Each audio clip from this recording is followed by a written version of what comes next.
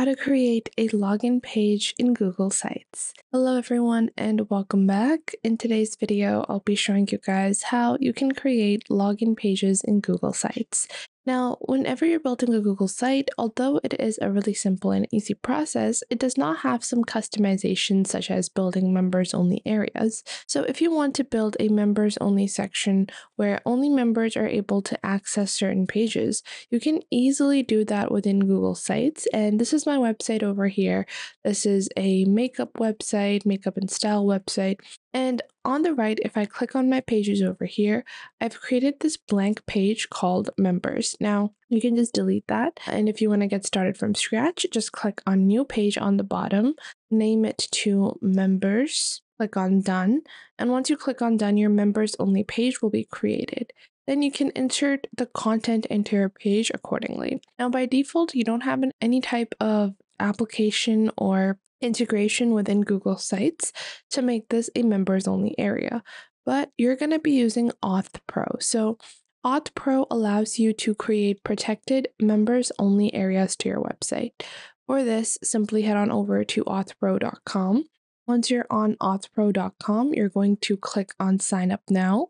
Once you click on sign up now, you're going to choose your account sign up. So we're going to click on continue. Then you're going to enter your username. So we're going to be naming this Lily Davis. Then we're going to be creating a suitable password. And then you're going to reconfirm your submission. Then you're going to enter your name, email address, and then you're going to enter your website title and website URL. So for this, I'm going to have to publish my Google site first because if it's unpublished, then it cannot be added. I'm just going to view this over here and we're going to enter our site name as Spencer. Then I'm just going to click on publish like this. And then I'm just going to click on view and copy this title or copy the URL. And I'm going to enter the URL and then enter the website title, which is Spencer. After that, we're going to click on create account to create our account. Once done, you're going to click on proceed to setup wizard. And once you click on proceed to setup wizard, you're going to choose how you want your membership area to function. Whether you want members to register for free, if you want them to register for free and only be able to access when they verify their email address. If you want to manually verify members before they can access the membership area, if you want them to pay to get access, or if you want to issue a login password for members manually where no self-registration is allowed. Now, I want to allow members to register for free and access my members area without having to verify their email address. So I'm just going to choose the first option and continue. Then we have our registration or profile form. So what are the requirements that you are going to ask for your customers? This includes name, email, username, and password. If I want to collect maybe their phone number, I'm going to create a new field and I'm going to add phone number over here. And then I'm going to choose the field type and I'm going to change that to number. And then the minimum values, I think in our country, a phone number is 9 or 8 digits. And then the maximum value, I'm going to make it 15 digits. No, it's 11, which is the minimum value. And yeah, the maximum value I'm also going to be setting at 11. So people always add correct phone numbers. And I'm going to display this in the edit profile form. And I'm not going to make this a required field. This is a editable field. Once I've done that, I'm going to click on next and I'm going to configure my URLs. So you're going to add your members area URL as well as your field login, protected page authorization, logout as well. So in this, we're going to go back into Google Sites and you're going to open up your members page. So this is our members page right now. I'm going to copy this URL and paste that over here.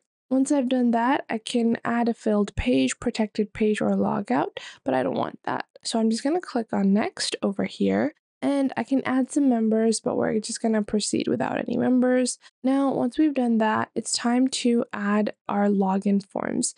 So this is going to be our login form.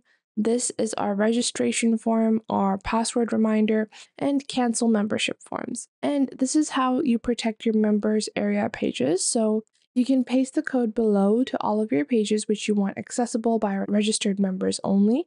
And you can add this code, but even if you don't, you still have your members area. But this is required. So you have to allow customers to sign up, and you're just going to copy this and you're going to embed this in your Google site. And this is our login form where we're going to go back into our home page on Google. So not on your members page, you're actually going to insert that on your home page, and you're going to click on insert, and you can embed a code by URL. And we're just going to click on whole page, and I'm just going to click on insert, and I want the whole page to be inserted, which is going to be our members sign up. And I'm going to place a text box right on top, which is going to be sign up to become a member, like this. And I'm going to change the heading style to title heading, and I'm going to make it bold like this. Once done, I'm going to proceed to my account manager and publish all of my new settings. And just like that, we have all of our links and codes. Now you can add the rest of these links as well. And we have our members area features where we have page protection codes. We also have logouts and other features. And this way you can make your own members area on your Google site. It's easy, simple, and easily integratable. So now if a person goes to your website and they, browse around, they would be able to see this members area. So it's really important to remove it from your navigation.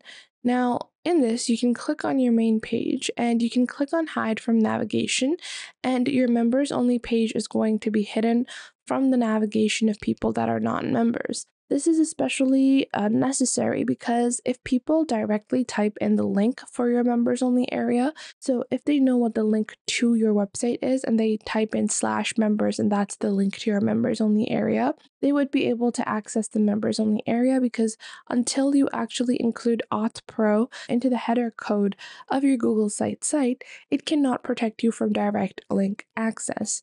So you're going to have to protect it in that way by removing from the navigation.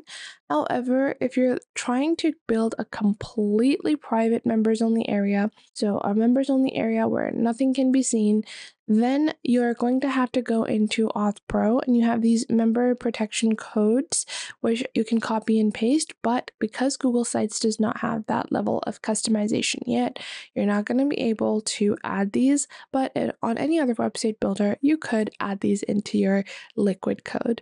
I hope you guys enjoyed this video and you're able to create your own login pages and your own membership areas on Google Sites. If you did find this video helpful, make sure to leave a like and subscribe.